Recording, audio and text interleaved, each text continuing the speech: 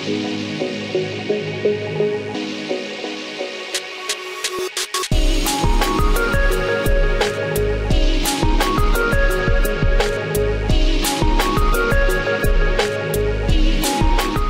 and welcome to another episode of ExCEL with Gabrielle. I'm your host, Gabrielle Jordan, and every Sunday at 7 p.m. I'll be giving motivational advice and entrepreneurial tips to young entrepreneurs and leaders just like you.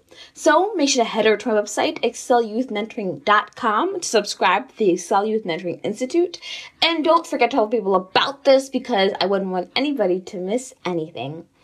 So on today's episode of ExCEL with Gabrielle, this fourth Sunday's industry leader guest is an author and media mogul maker, TeeJ Mercer.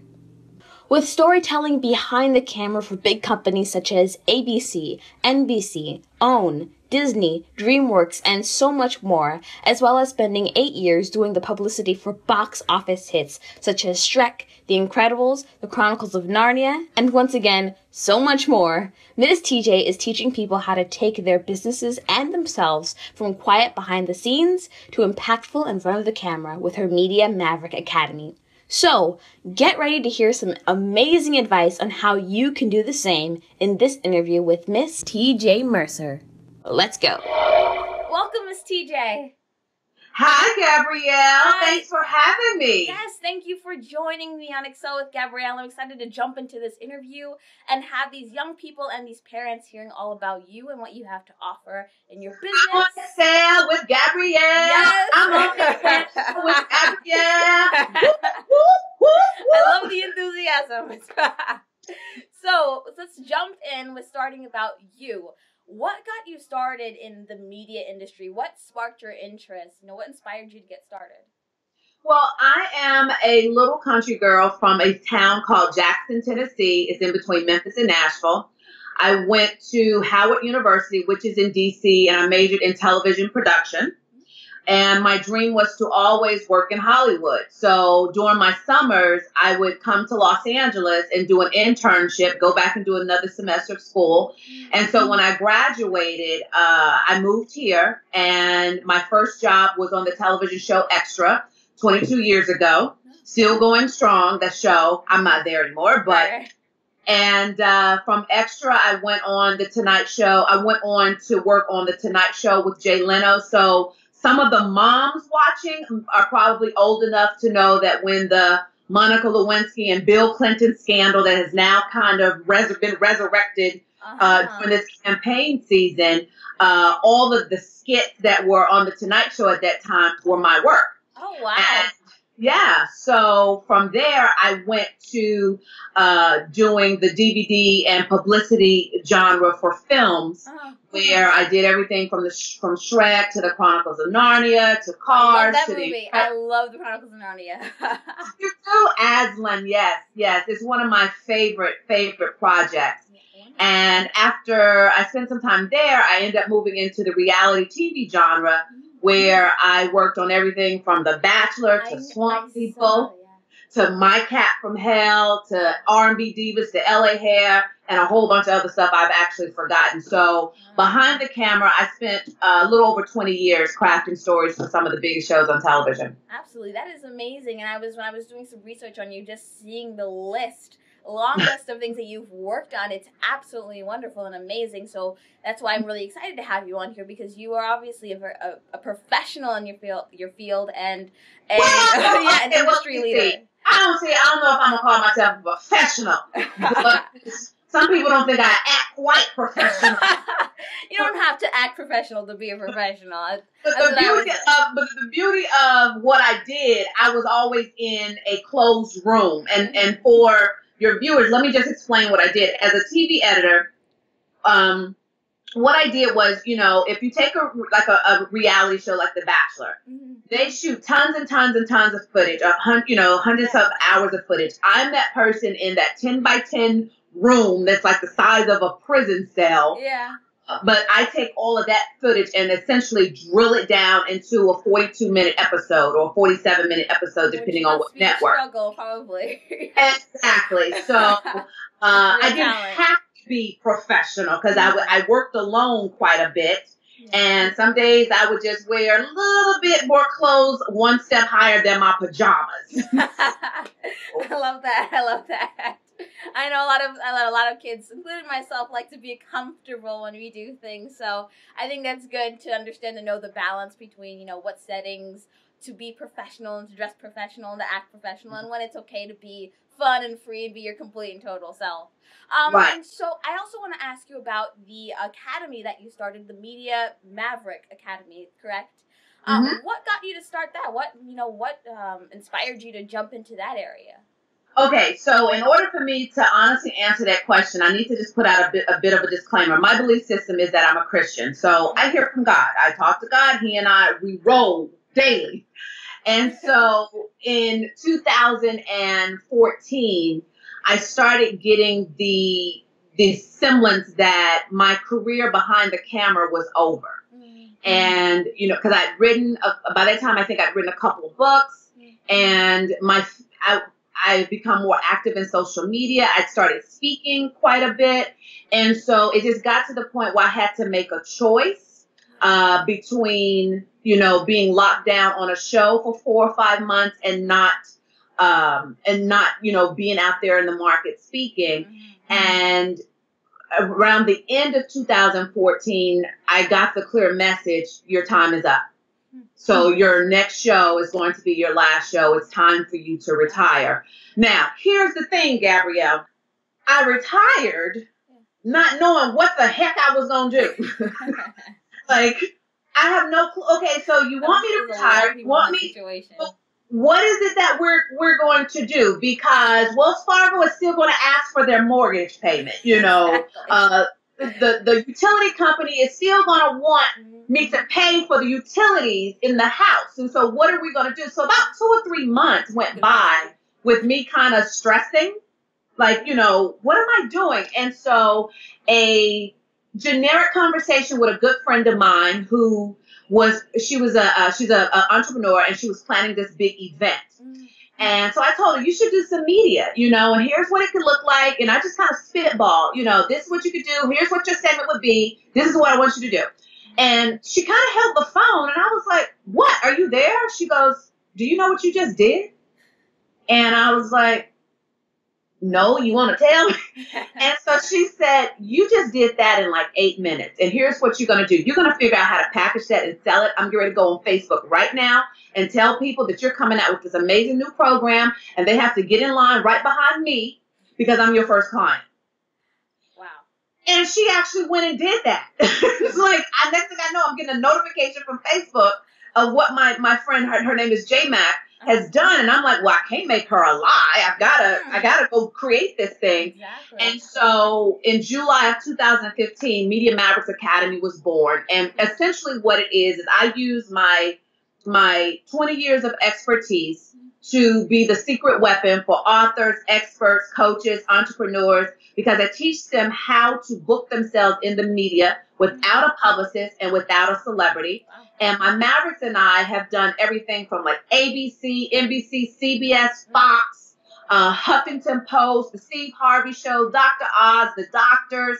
I have a couple of Mavericks who just got in town late last night to do a huge national show that I can't talk about right now until the show comes out. And so, yeah, that's how I got started. And I'm over the moon, excited and happy. I love working with heart-centered authors and experts because I like to teach them how to take their message to the masses. That's really important. I do understand that. I know with the growth of both, I think for all of my companies, specifically for Gabrielle Jordan and Jules Jordan, we tried to go the PR route, and we realized that we needed a bit more organic growth, but we needed a different way of growing our companies. The PR route wasn't working for us, and I think that that's really important. What you're bringing to them, you kind of help people to cultivate their message so that it really reaches the audience as well as even the producers, so that, you know, it's money when they hear the words, and everything is kind of cultivated perfectly in a way that really attracts the audience and even the people behind the scenes. Is that correct? Yes, I call it, my process, what I call it is called I drill down your genius. So say, for instance, You've been an entrepreneur since you were 9 years old, right? Yes, yes.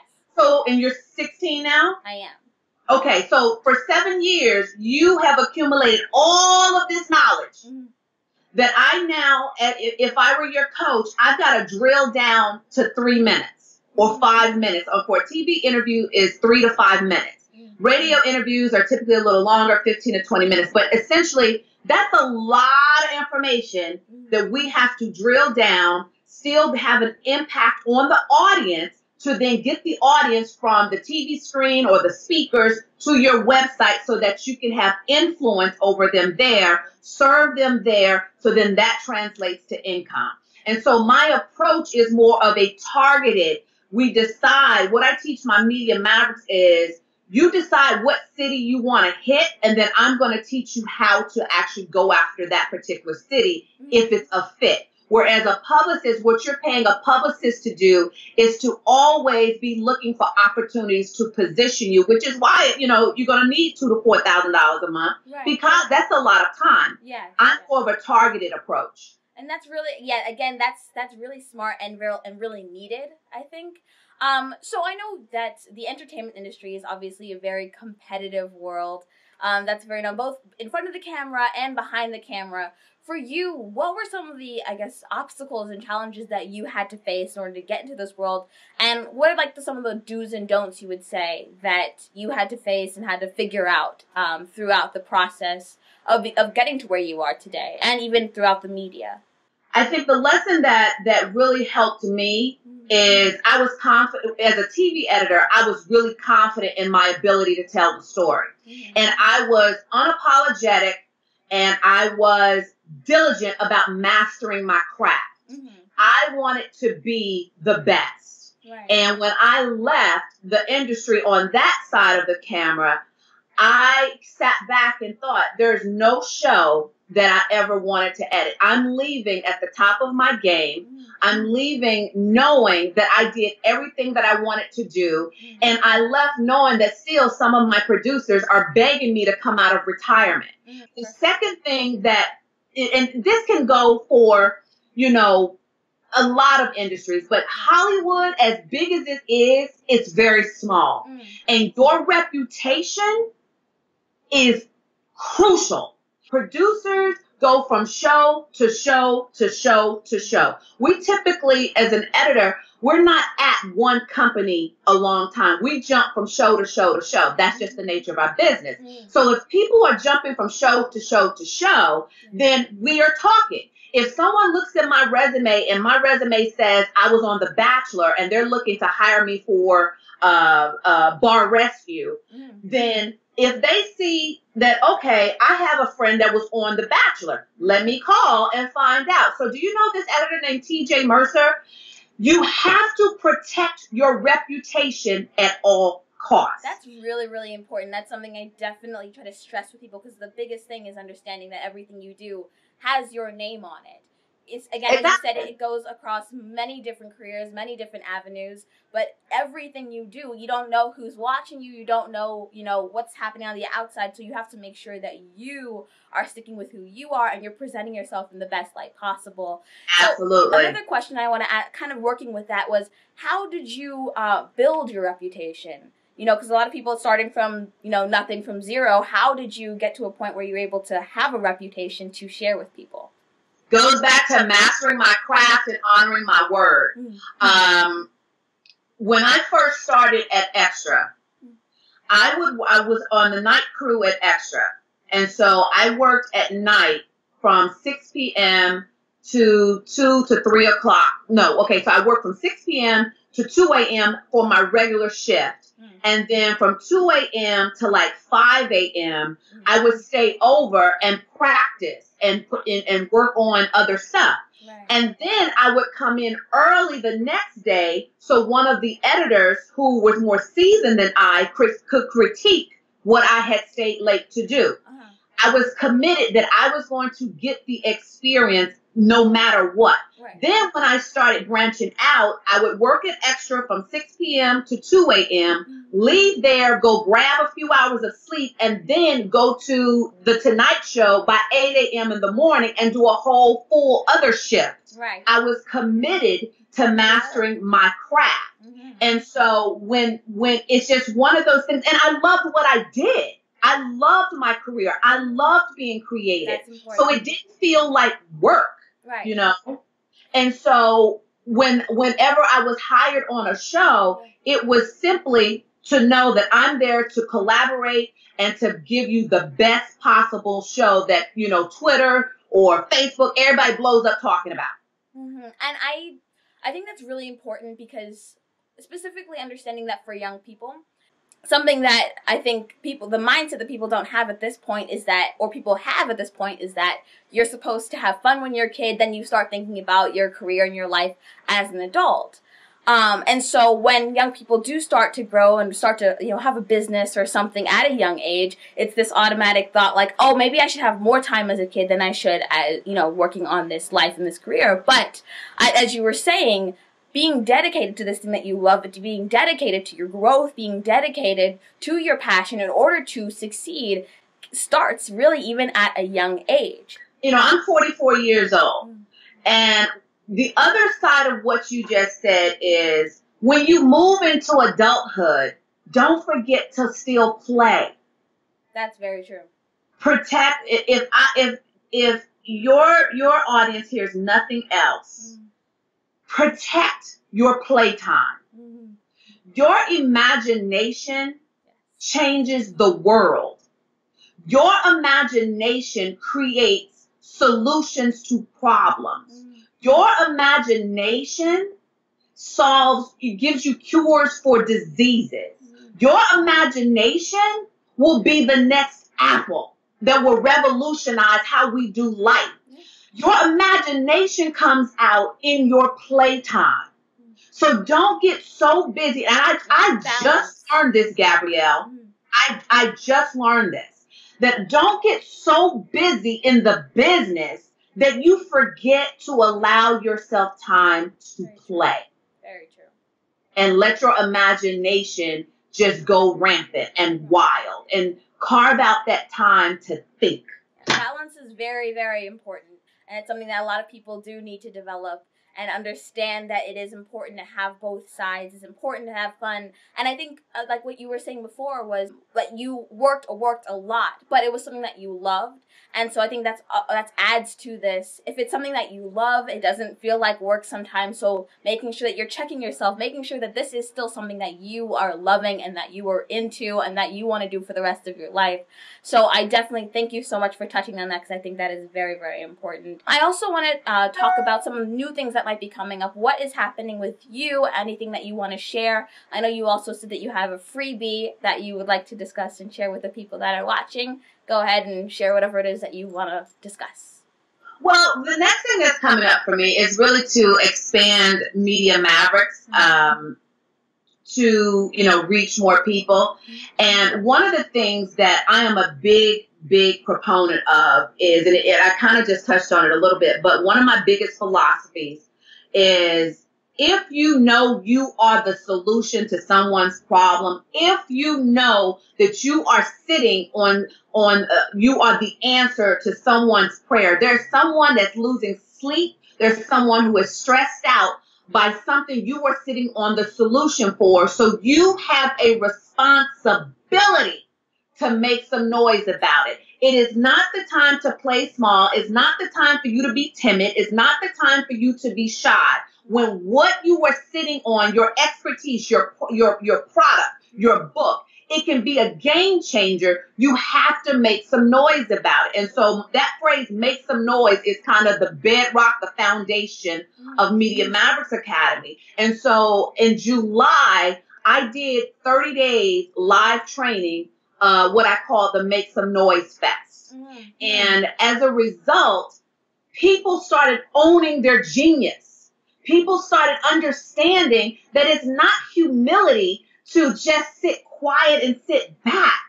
You know, it's okay to be clueless in one area and be a genius in the other. And when your genius is going to be a game changer in someone's life, you've got to make noise about it. Absolutely. And so I spent 30 days teaching this concept, and as a freebie for your audience, if they go to IamAnoisemaker.com, IamAnoisemaker.com, you can get the first 7 days of those videos absolutely free. We will and make then, sure to link that in the description so that you guys can check that out. Because I okay, definitely want good. you to click through.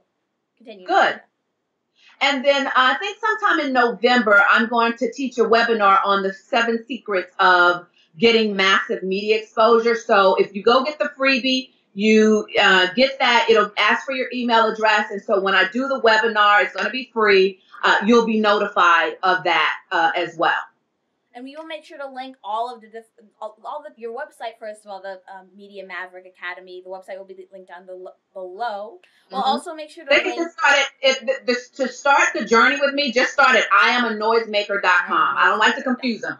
IamAnoisemaker.com. Perfect. And is there any social media that you want to share that you would like them to connect with you on?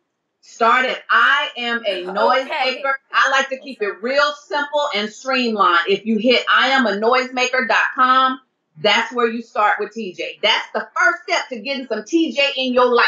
Perfect. All right. Thank you so much. You shared some really amazing tips, and I hope that the young people and the parents that are watching have really been able to pull from this. And if you need to watch it over again, because this is a good video, I think that you will be able to watch and pull something new each time you watch it. So thank you so much, Ms. TeeJ, for joining me, and I wish you much success. Make sure that you guys check the links down below. Click IamAnoisemaker.com. Oh, wait.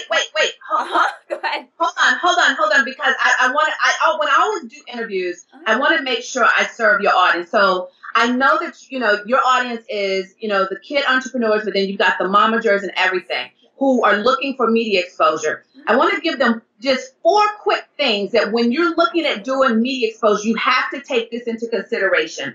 Number 1, when you are doing media, you have, and I call it the difference between a media wannabe and a media maverick. Okay. So a media wannabe shows up to promote what they're there to talk about. You're going to show up to promote your book. You're going to show up to promote your jewelry line.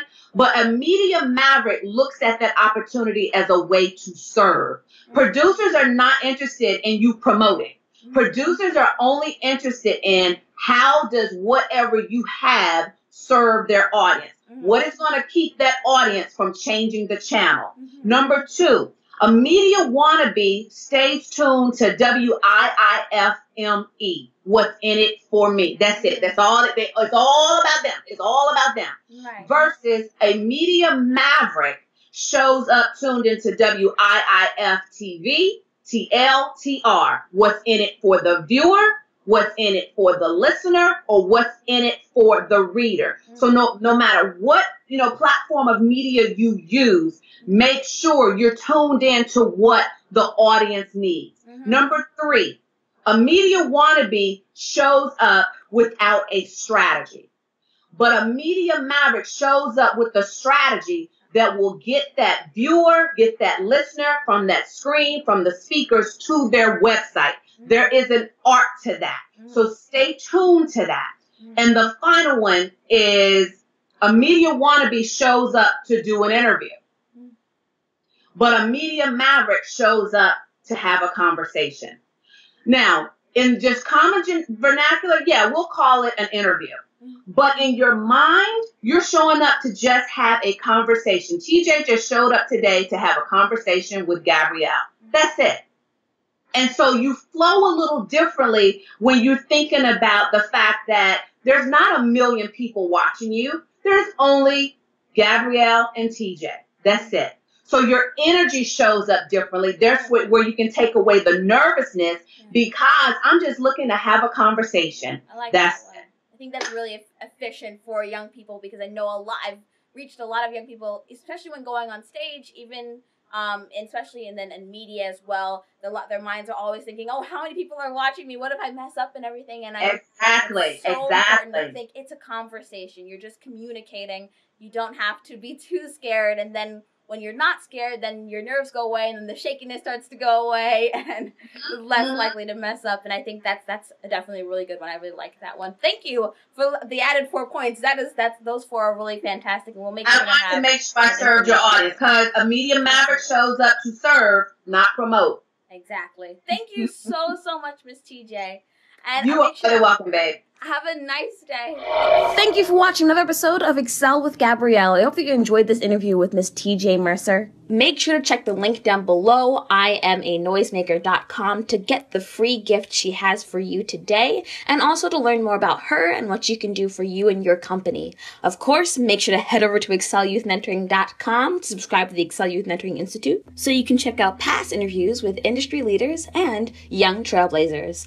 Also, don't forget that you can email me at excel@GabrielleJordanInspires.com to send me any questions, comments, or concerns that you'd like me to discuss in my next video. And I hope that you'll join me next Sunday at 7 p.m. to learn, grow, and excel with Gabrielle. I will see you next time.